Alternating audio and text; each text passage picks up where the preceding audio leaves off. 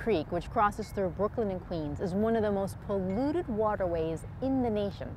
So what's being done to clean up the creek?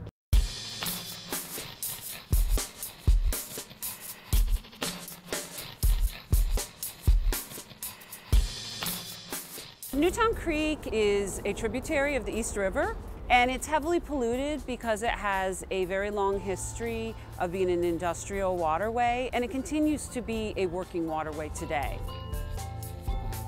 This is Jesse Miller. He is an environmental science student extraordinaire at LaGuardia Community College. Willis Elkins from the Newtown Creek Alliance and the North Brooklyn Boat Club, and he's a collaborator with LaGuardia Community College. And we are on our way to Dutch Kills, which is a little inlet that's behind LaGuardia Community College. Gotta watch our head going through here. So we're going to look at the amount of dissolved oxygen and the limit for the water to be we'll just drag something that organisms can safely live in is 3 milligrams per liter. So at about 4 to 5 milligrams per liter, they start getting really stressed and have trouble with growth and reproduction. It is 0.9 milligrams per liter. Wow, yeah, that's surprising. That's actually really low, especially for surface. Let's see what it is as we go out further. There was a major oil spill in 1978 that deposited a great deal of oil in the bottom sediments, which continues to be an issue for the aquatic organisms. The EPA designated the creek a Superfund site. What that means is that the responsible parties have to pay into a fund that will help clean up the creek. One of the other major pollution issues here is the CSOs. Those are the combined sewage overflow pipes, and there are a number of them in Newtown Creek. On the back wall, that's the CSO we mentioned, known as BB026 is the formal name of it. So it's the 4th largest CSO in Newtown Creek, and it's something like over 200 million gallons a year of sewage and stormwater that come out of there. When we have major rainfall events, the water treatment plants can't handle the amount of water that's coming to them, so some of that will go directly into our natural waterways. You're adding fecal bacteria, Enterococcus, to the water. You're adding trash to the water, chemicals, nutrients, and what happens is a number of organisms such as phytoplankton, what we think of as algae, they will live off those nutrients and they'll multiply massively. So they'll block out the light that everyone else needs to live. And when they die and decompose on the bottom, the decomposition process takes the oxygen away from everything else. Newtown Creek is actually very narrow. And due to that, the sewage that comes in through these pipes is more likely to stay and settle in the sediments than it is to be flushed out with the tides. 3.23, much better. But you see the difference as we came out where you get some kind of flow.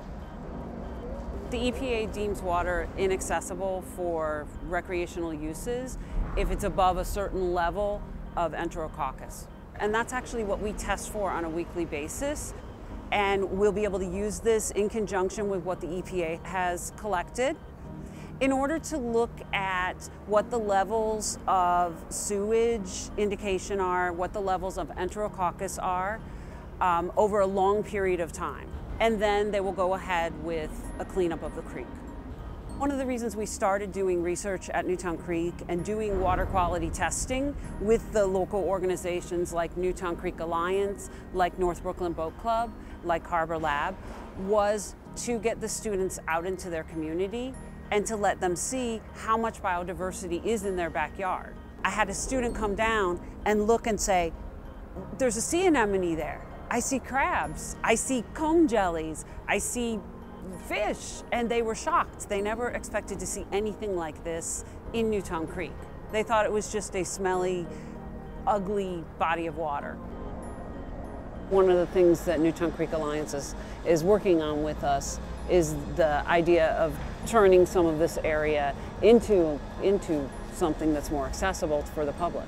There's only two legitimate access points. One was the nature walk and the other is like at the mouth of the creek.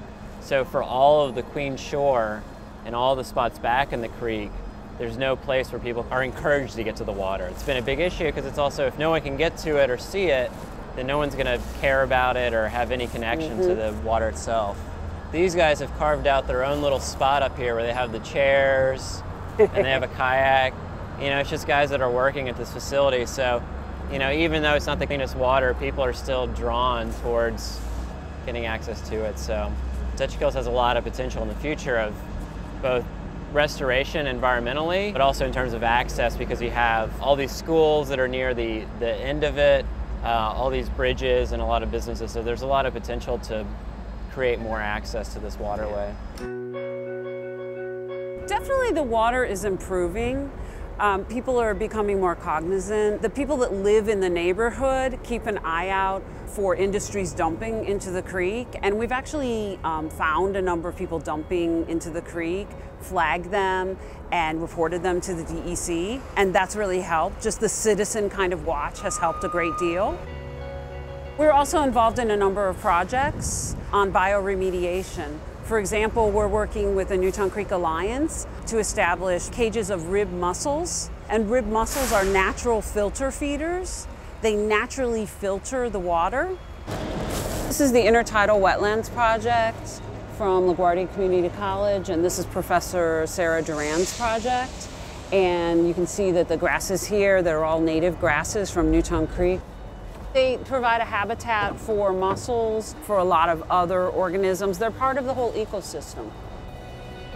I think one of the most important things is to get our next generation out here, get them interested in our local waterways, see where the water that gets cleaned and we depend on for life comes from. And one of the best ways to do that is to bring them out of the classroom, get them out on our waterways on a canoe, get them collecting water samples and testing it, seeing what's in there, seeing the organisms, and get them to love it as much as we do.